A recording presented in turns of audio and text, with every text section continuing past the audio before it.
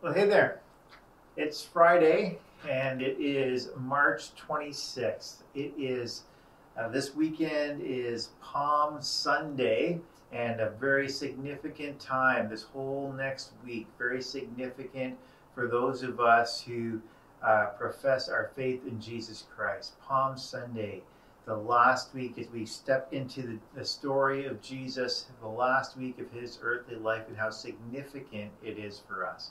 I hope that you'll take the opportunity to join us. We are going to be having an in-person service for seniors only at 9:30 a.m. on Sunday. There's a registration link available on our webpage. You can get to that through our Facebook page as well.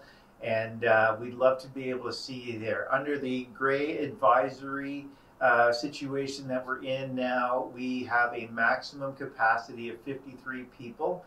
And so we will adhere to all of that, as well as we will adhere to all public health guidelines, including, so when you come in, you will be required to wear a mask as you come in. You will be required to wear a mask as you sing as well. But we're looking forward to being able to provide an opportunity for those who want, it's particularly for our seniors. And one of the questions that I have is why do seniors get to meet first? And that's a great question, and really it comes down to we want to honor them.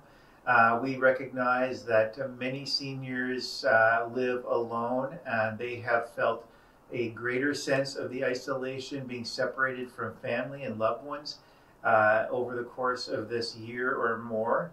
And so we want to provide a safe environment for them to be able to come together to worship the Lord first and foremost, and to also connect socially with one another in a safe manner as well. And so that's the reason why. And that's the reason why we'll continue to offer a seniors only service for the next for this foreseeable future. And so we're looking forward to that. We'll start next Sunday. We'll also add a second service at 11:15 a.m. for everybody else as we get together to celebrate the resurrection of our Lord Jesus Christ. That's coming up next Sunday, April 4th. On Good Friday, we are not going to have any in-person services in the morning. We are tentatively looking at holding a special Kid Jam Easter family event outdoors on Friday at 2:30 p.m. Look for details on that as we continue here over the next couple of weeks to monitor both weather and just in terms of the status of what's going on in the schools as to whether this is a feasible idea for us. But we'd love to be able to provide an opportunity, again, in a safe environment for families, especially with young children, to also connect. There will be an online service on Good Friday at 11 a.m. It'll be pre-recorded, and then we'll also, in that time, we'll also take some time for communion as we just enter into the story of Jesus's crucifixion. And of course, on the Sunday, we'll also be having a online services offered for everybody as well.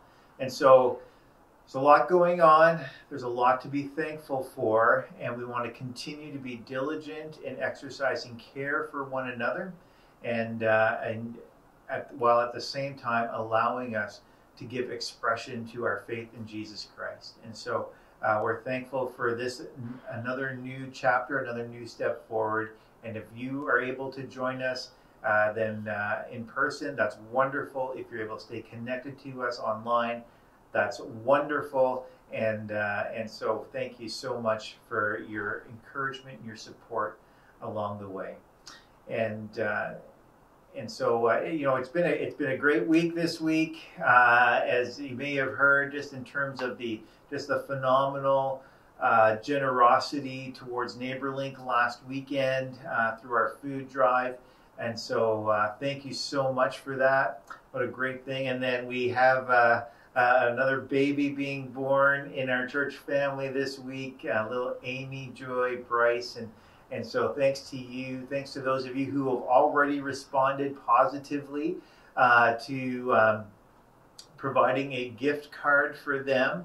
And there's information down below in your e-bulletin if you'd like to do so. We want to bless them. We want to encourage them.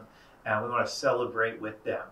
And then also, there's also information down below with regard to a bridal shower for Caitlin Zanting, who'll be marrying Jared Persad, my son.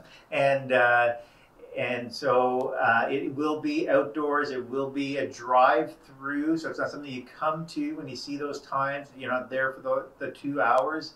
It's a drive-through, and we look forward to celebrating with them in this way. And if you are planning on driving through, could you RSVP to my wife Amanda? And there is information for her in the e-bulletin down below as well. And thank you for those of you again who have been proactive in doing that and allowing them to prepare for that occasion.